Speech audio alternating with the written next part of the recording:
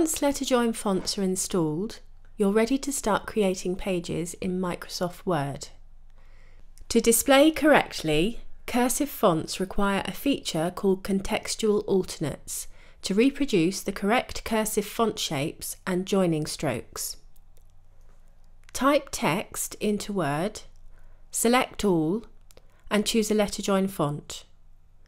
You will notice that the characters do not join correctly and have extra long lead outlines.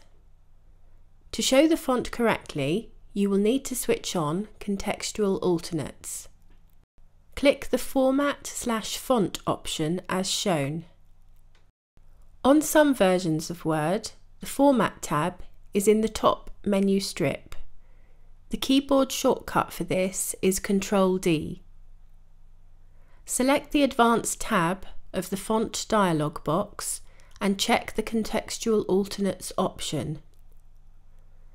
Click OK and you will see that the font is now joined correctly. This has to be done every time you use the letterjoin font, or you can create an MS Word template with the letterjoin font and Contextual Alternates option already selected. For more information on letterjoin fonts, please refer to the letterjoin handwriting manual, which you can download from the letterjoin website.